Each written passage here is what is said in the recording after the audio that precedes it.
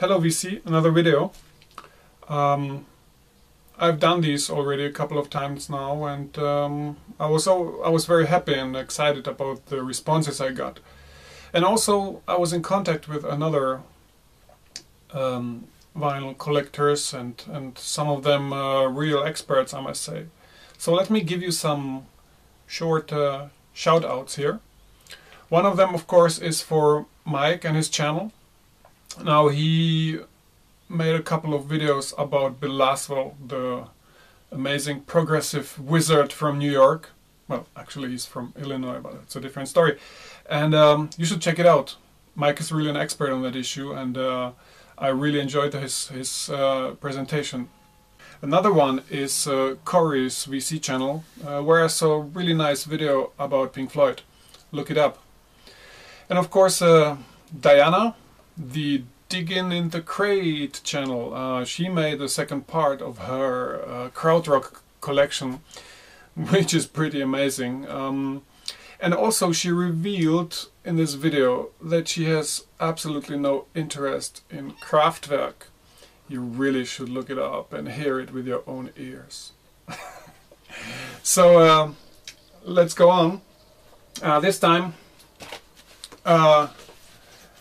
I kinda heard again mostly stuff from late 70s and early 80s. I don't know why I'm just a little bit stuck in this time period now.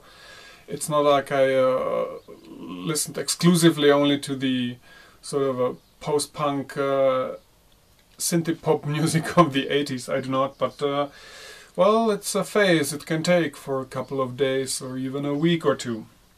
So check this one out. Schneider with a Kick, Exposed. That's really a easy, listenable album. Sort of in a typical 80s style design. Now that's a sort of electronic pop album with some typically 80s guitar on it. And that's a nice inner sleeve, right?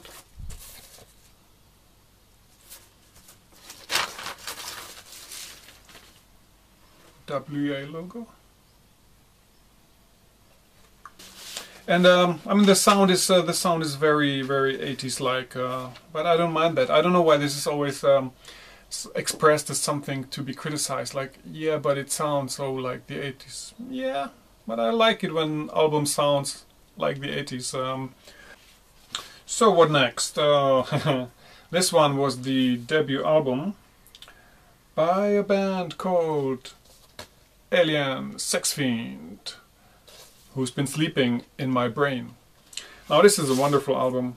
It has all the Alien Sex Fiend attitude. So it's like a one big mental disaster expressed in music.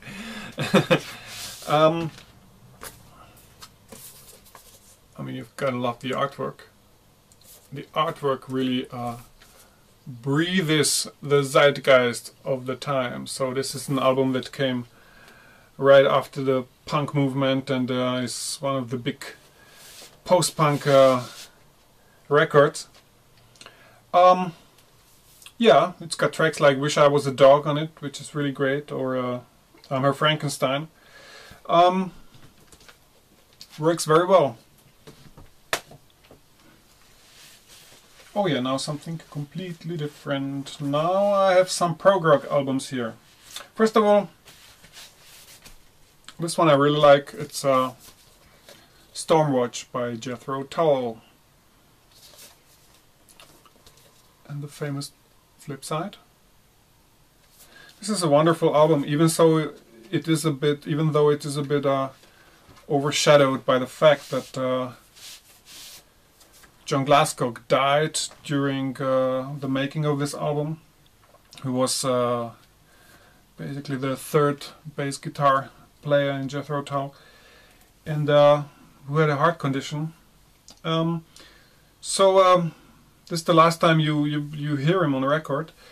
It's a wonderful album filled with the sense of urgency, I would say, and it's one of the great examples of Ian Anderson's lyrics that can be very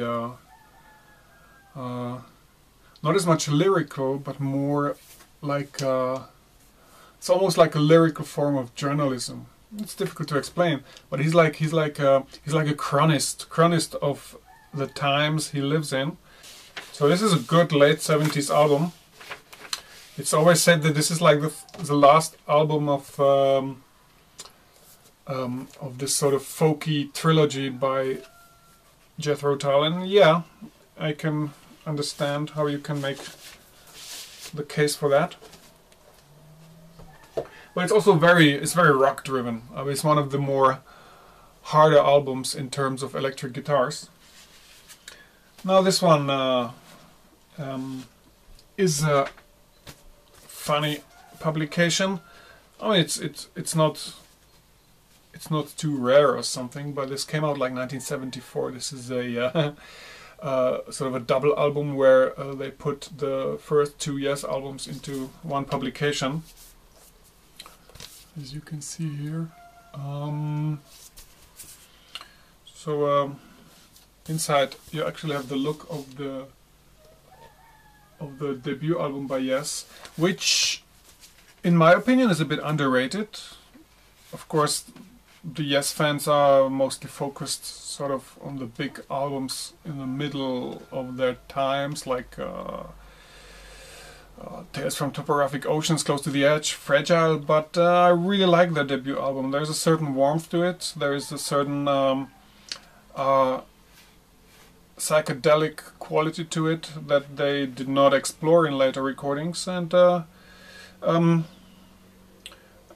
compared with other bands, they actually produced a really wonderful, very nice debut album, and there are tracks on it which are really wonderful, mostly like Yesterday and Today.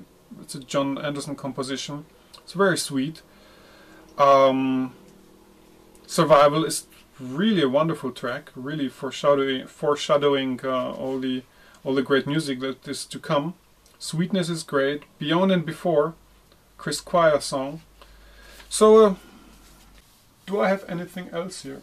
Oh yeah, I was always thinking like bringing a CD with me as a last piece of music to show, if it is something unique or interesting.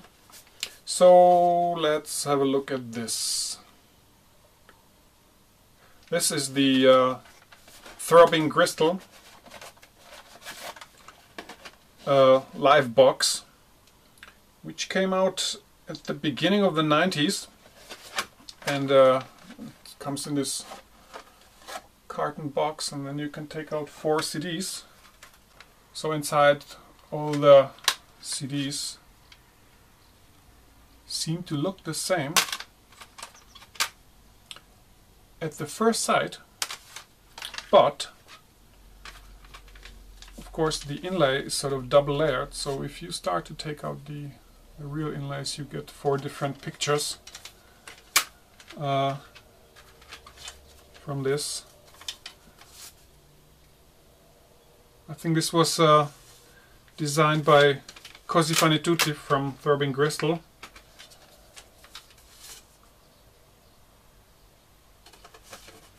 And it shows you sort of the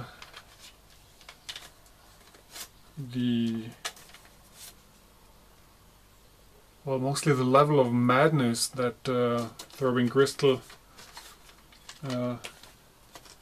presented in their concerts. And of course, this is all music from 1976 to 1970 to 1980, actually. And back in the day, I guess you could not get any more progressive, weird, daring, avant-gardistic. This was really a band on the front lines of experimental music and of thought-provoking music. So probably not the kind of CD box I would listen to every day, but I'm really glad to have it. It's a piece of music history.